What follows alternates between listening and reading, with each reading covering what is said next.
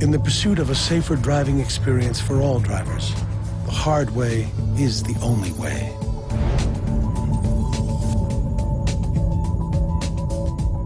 In order to build this simulator, we started by studying all the best driving simulators available throughout the world. Many of them are at universities and other research centers. And we determined what we wanted to do that went beyond the best available simulators.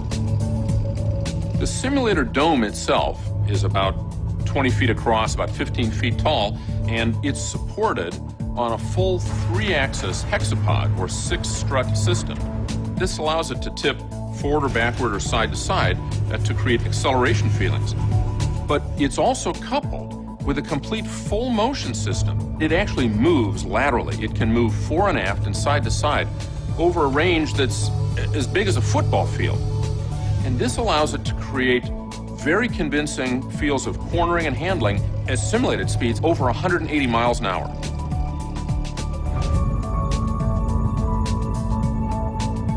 Inside of the dome, there's a turntable with a real Lexus vehicle mounted on it. So when a driver is in a test in a simulator, he's actually sitting in a Lexus vehicle and driving using all the controls. When you look out the windows, not only to the front, but the side and in the mirrors, you see a full 360-degree environment of the roads around the vehicle. The more conventional way to test and learn about driver behavior would be to use a test track or a relatively simple simulator, but we wanted to gather the most realistic data of how drivers respond to situations when they're behind the wheel. The hard way is building the most advanced driving simulator on Earth. The hard way is relentlessly ambitious.